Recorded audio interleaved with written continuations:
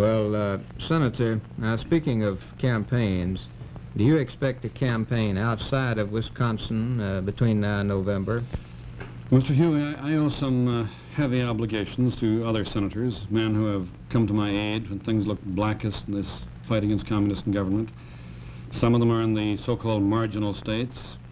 If they think they're having difficulty in their Senate race, if they think that I can help them, I will come into their states. I may say this, that if the Republicans should take over the Senate, I happen to be the ranking member on the investigating committee. That means that McCarthy would become chairman of the Senate investigating committee, and if he does, I'll make you one promise, that Leavenworth won't hold them, Mr. Huey.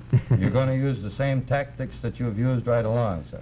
Oh, now, when you say the same tactics, you see, if you have a committee, the power to subpoena investigators, you don't use the same tactics you use when you have no committee, no power to subpoena, where you've got to dig and root out the communists and the crooks and those who are bad for America. Yes. Where you have a committee, so that you have the power of subpoena, you can get the records, and if we have a Republican president, we'll be able to get those records, I'm sure.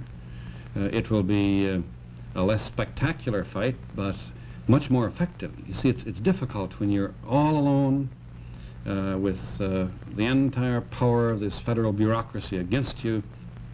Difficult to dig them out. Even at that, you see, we have gotten out of government 11 of those I originally named. Some of them have been convicted, others before the grand jury, but all out of the government under the loyalty program. I know, and I know you do too, that Mr. Lattimore has been requested not to leave the country. Well, Mr. Lattimore was not one of the 11 because he was no longer in the government. He had been used as an advisor, but I didn't count him amongst the 11. Senator, now he's not being used any longer. You spoke of... May I say something further in answer to Mr. Rogers' comment? The State Department has been taking credit for the ban upon Lattimore's leaving the country. That is just